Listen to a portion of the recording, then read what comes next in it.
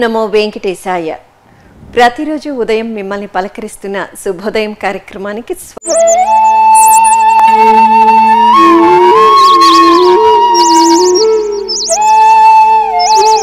మన సనాతన ధర్మంలో ఎన్నో మంచి విషయాలను ఆనాడే మన ఋషులు మనకు అందించారు.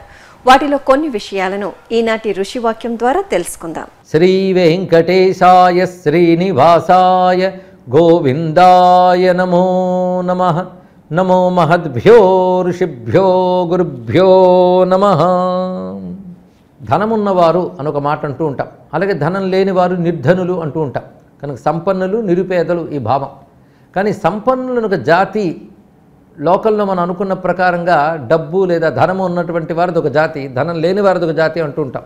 కానీ శాస్త్రం ఎంత చక్కగా మాట చెప్తుందంటే నఖలు ధనత్వం జాతి, ధనము కలిగి ఉండడం ఒక జాతి కాదు అని చెప్పారు. ఎందుకంటే ప్రతివాడు ధనవంతుడే. ధనం అనే మాట గొప్ప నిర్వచనం చెప్తూ యస్య యదిష్టం తదేవ తస్య ధనం, ఎవడికి ఏది ఇష్టమో అదే వాడికి ధనము. ఎంత చక్కని మాట. కనుక డబ్బు అనేది లేని వాళ్ళు ఉండవచ్చు, కానీ వారికి ఇష్టమైనది వారు పొందినట్లయితే వారు ధనవంతులే. ఎందుకంటే డబ్బు కొలబద్దేది. మానవుడు తన అవసరాలకి సరిపోయినంత ధనం ఉంటే ధనవంతుడే. అవసరానికి మించిన ధనం ఉన్నవారు కొంతమంది ఉంటారు, వాళ్ళనే మనం ధనవంతులు సంపన్నులు అనుకుంటూ ఉంటాం. కానీ ధనం అంటే కేవలం డబ్బు మాత్రమే కాదు, మనల్ని ధన్యుల్ని చేసేదేదో అది ధనం. దీన్ని బట్టి మనకి ఏది ఇష్టమో అదే మనకు ధనం అవుతున్నది. తత్తదివ పామరాణం అకించన్యం ధనం విదుషాం. చిత్రం ఏంటంటే లౌకికులు ధనం లేకపోవడం దరిద్రం అనుకుంటారు, కానీ జ్ఞాని దరిద్రమే ధనం అనుకుంటాడు. ఇది అద్భుతమైన మాట చెప్పారు ఇక్కడ, ఆలోచించవలసిన మాట. అకించన్యం ధనం విదుషాం. విదుషాం అంటే జ్ఞానులకు, అకించన్యం అనగా దారిద్ర్యమే, ఏమీ లేకపోవడమే అన్నీ ఉండడంతో సమానము అన్నారు ఇక్కడ. ఈ భావాన్ని కొంచెం ఆలోచించాలి.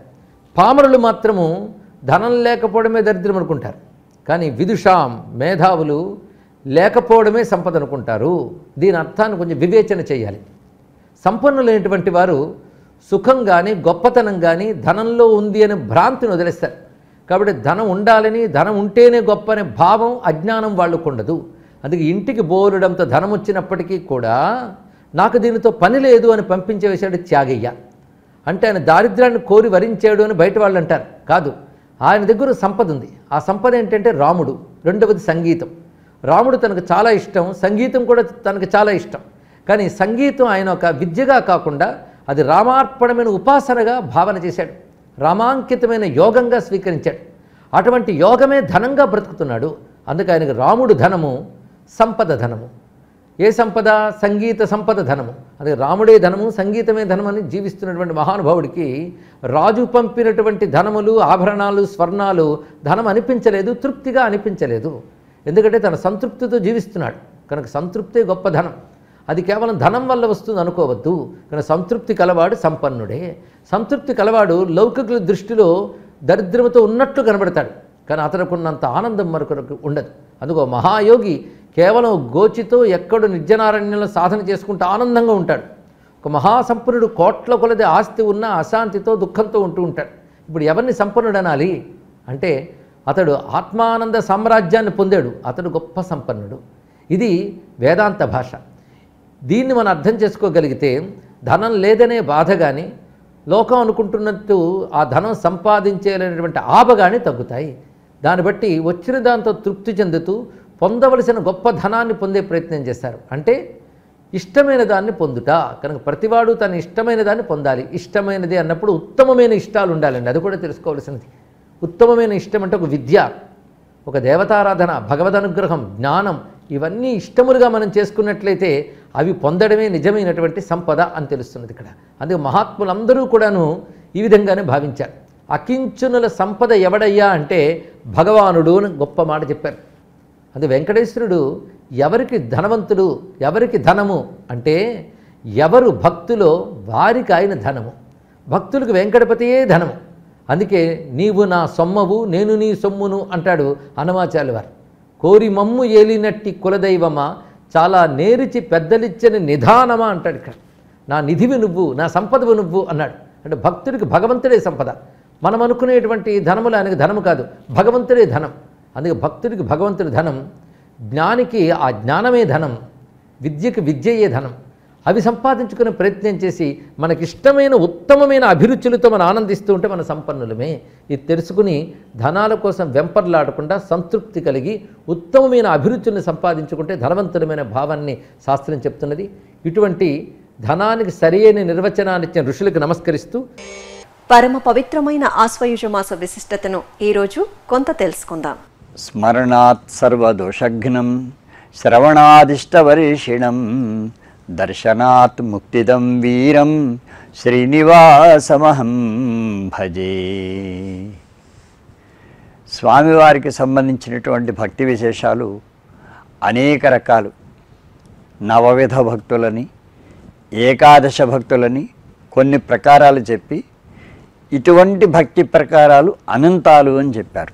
ఇలా అనంతంగా చెప్పబడినటువంటి స్వామివారి యొక్క భక్తి విశేషాలు ఏవైతే ఉన్నాయో ఆ భక్తి విశేషాలలో మన ఆయా చేష్టల ద్వారా స్వామికి సంబంధించినటువంటి కైంకర్యాన్ని చేసుకుంటూ స్వామివారికి మనం సేవకులుగా ప్రవర్తించేటువంటి సమయంలో ఏ ఏ ప్రవర్తనల వల్ల ఎటువంటి ప్రయోజనాలని మనం పొందుతామో ఈ శ్లోకం చెప్తున్నది.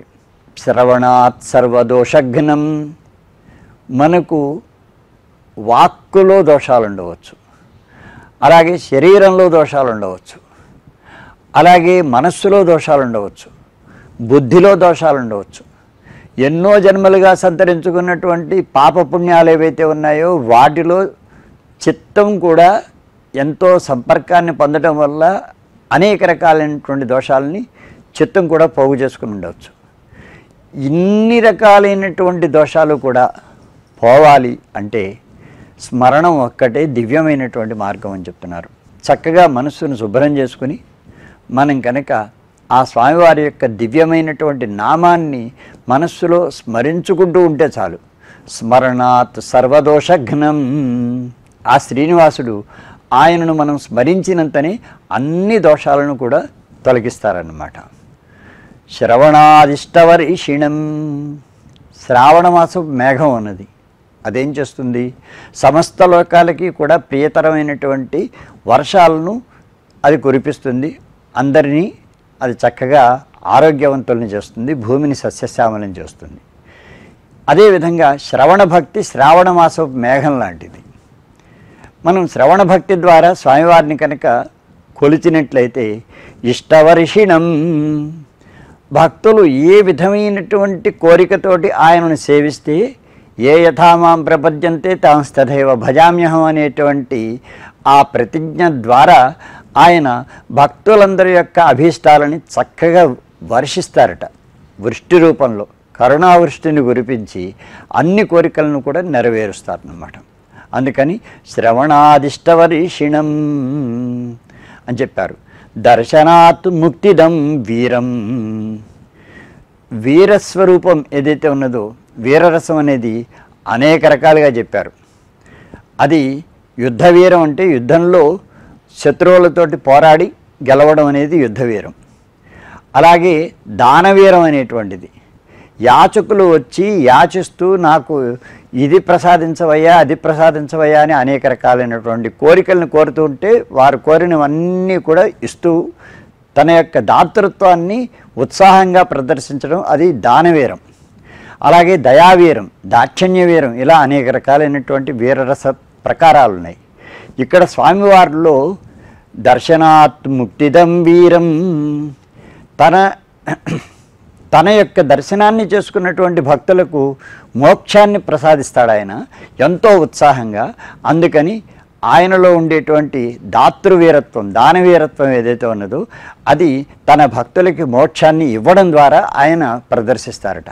అందుకని దర్శనాత్ ముక్తిదం వీరం అని చెప్పారు. ఆ పైన శ్రీనివాసమహం భజే, హృదయంలో మహాలక్ష్మీదేవిని చక్కగా నెలకొల్పుకొని ఆ లక్ష్మీదేవికి నివాస స్థానమైనటువంటి ఆ దేవదేవుడు శ్రీనివాసుడు నాకు ఆరాధ్య దైవం, ఆయన్ను నేను ఎప్పుడూ కూడా సేవిస్తూ ఉంటాను అని మనం తలుచుకోదగినటువంటి మాసం ఈ ఆశ్వయుజ మాసం. ఈరోజు తిథి వార నక్షత్రాలలో దాగి ఉన్న విశిష్టతను తెలుసుకుందాం. ఈరోజు అక్టోబర్ 2వ తేదీ చాంద్రమాన శ్రీ వికారినామ సంవత్సర దక్షిణాయన శరదృతువులు ఆశ్వేజ మాసంలో శుక్లపక్షంలో చతుర్థి తిథి విశాఖ నక్షత్రం బుధవారం. ఇక్కడ మనకు కొన్ని విశేషాలు ఉన్నాయి. తిథి చతుర్థి కనుక శ్రీ గణేశ ఉపాసనం చేసుకోవచ్చు. అయితే మనకు ఈ మాసంలో ఈ రోజున తిరుమలలో శ్రీవారి యొక్క బ్రహ్మోత్సవ వేడుకలలో భాగంగా ఈ వాహన సేవా కైంకర్యాలలో ఈరోజు ప్రాతకాలాన సింహవాహన అధిరూఢులై మనకు మలయప్ప స్వామివారు దర్శనమిస్తూ ఉంటారు. సింహవాహనం మీద మలయప్ప స్వామివారు యోగ నృసింహమూర్తిగా చక్కగా మనకు ధీరమైనటువంటి తన యొక్క దర్శనాన్ని అనుగ్రహిస్తారు. అలాగే మనకు సాయంకాలం స్వామివారు ముత్యపు పందిరి వాహనాధిరూఢులై మనకు దర్శనమిస్తారు. అదేవిధంగా మనకు భారతదేశంలో శక్తి ఆలయాలన్నింటిలో కూడా అమ్మవారు గాయత్రీదేవి స్వరూపంలో కానీ కూష్మాండాదేవి స్వరూపంలో కానీ మనకు దర్శనమిస్తారన్నమాట. ఇవి ఈనాటి తిథి వార నక్షత్రాదులకు సంబంధించిన ఈనాటి శుభోదయం కార్యక్రమం మిమ్మల్ని అలరించిందని ఆశిస్తూ రేపటి శుభోదయం కార్యక్రమంలో కలుసుకుందాం. ఓం నమో వెంకటేశాయ.